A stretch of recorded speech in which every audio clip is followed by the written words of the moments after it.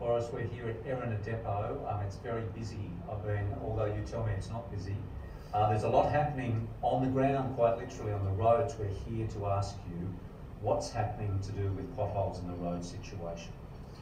Well, just in this financial year, we've actually repaired over 71,000 potholes. 71,000? That's right, 71,000. Normally in a whole year we might get up to about 60,000, but with this weather event it's just been massive. It's been a massive effort.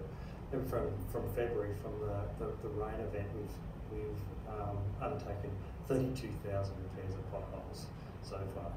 So let's get, how many kilometres of roads does the Central Coast have? So we've got around 2,200 kilometres of road. So it's obviously an expansive network, and we have got about 8,000 potholes still in the backlog at the moment. Now, with these 8,000 potholes you have in the backlog, why is it that the community just seems to see so many of them? What's happening there? Look, just with the wet weather, once we've had that from, it's a prolonged wet weather and fairly intense, it does open up the road. So essentially, if you have even a small crack or deformation in the pavement, the water gets in there, and that water gets to the underlying area of the pavement, so below the asphalt and the harder surface. And as vehicles drive over that, it actually pumps out with the water a little bit of the fines, bit by bit, and takes the underside supporting the road out, and the top falls away, and then you get little edge breaks, and that falls apart. Now, you were telling me the technical details before about heavy traffic being much more impactful than cars, which you say have a very little effect. Yeah, look, the heavier vehicles and volume is the impact on the pavement. So you can imagine, these pavements are flexible pavements, so the heavier the vehicle, the more of the flex, and then the potential to actually break and form those potholes. So we've seen a huge increase in traffic on the Central Coast. There's projections of a lot more. How are we going to deal with this huge increase in roads? Look, it hasn't, over the network, they haven't been designed for those sorts of traffic in some of those villages.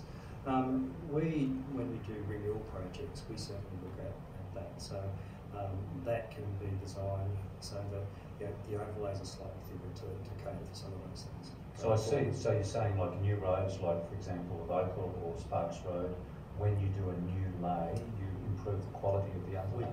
Yeah, look, we do. It depends what sort of road it is. We have geotechnical advice when we do those renewals. Sometimes we have to take the whole road out. Sometimes we do in situ stabilisation, where we add in lime or cement, or sometimes foam bitumen, and that turns us down 200 to 300 millimetres and gives it a really good base. And then we put a surface on that. Well, you've had commitments in the latest round of federal elections for more money. I expect you'll be following up on those commitments. Oh, definitely. That's something that's just settled down with the federal seats. So giving them a few days, but we'll certainly be following up, and that's been planned. Yes. Now, tell me, you've gone out, you've reacted to the community's wishes to know what's happening out there on this 2,200 kilometre network. You've created this new pothole feedback information map I see on the website. Take us through why you did that and how does it work? Look, we couldn't just rely on the public to report those potholes. So, and a lot of times the public think that someone else is going to report it, and it doesn't get reported at all. So I actually had to pull people off different parts of the organisation, and we did a survey of the entire network. So that's the 2,200 kilometres. We did it by areas, and we collected that information. Now that information we're using, and we can, we've put it on our website, and we're going through that in a systematic approach. On top of that, there's obviously areas that are high speed, high volume, that get a priority, but we're trying to go through in a systematic approach to have that backlog of 8,000 potholes to pre-storm levels, and that's around 2,000 potholes at any one time we're carrying, which is, you'd say, one pothole every kilometre, roughly. So the intention is that that would take us 4 weeks. We've got the manpower to do that. We've brought in other crews and resources so that we can get this done. It's a real priority for the community. There are some parts of the network that have experienced slippage as well. How do they get dealt with? So that's another impact on our resources. So it's the same team looking after a lot of these sorts of things. We're dealing with Transport for New South Wales. It's just recently as this week, we have got some additional funding to look at some geotechnical engineers and some project managers so that we can address that's 50 high slip sites across the entire local government area as well. And to add this to the context, a lot of these, well, a good portion of roads, in addition to yours, are state government roads, aren't they? Look, that's right. So, we've got 2,000 plus. Theirs is in the order of 200 odd kilometres. We do some assistance and some resealing works under the road maintenance contract between us and Transport for New South Wales, but it was primarily a transport function.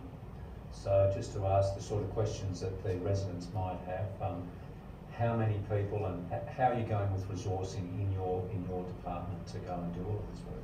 Well, we've got 11 crews dedicated to this sort of stuff. So we've also, everyone's impacted by COVID and with the isolation rules, so those sorts of things have impacted us as everyone else. We have been able to get some labour hire people to fill in those spaces, which has been very helpful to keep the resources focused on that. Additional to that, we've got 4 contracts also working for us at the moment.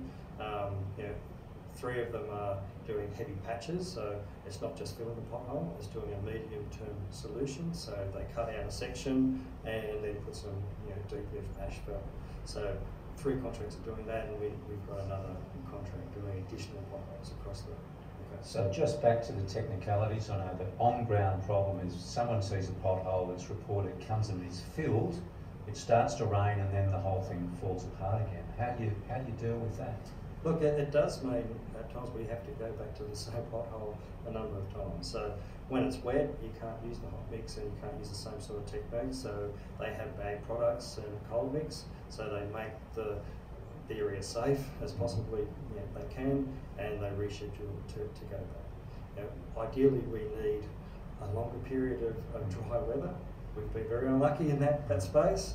We did there was some good weather last week, and we did a 3-day blitz of bringing other crews in as well as what I've spoken about, because we had that opportunity, and that made a big difference.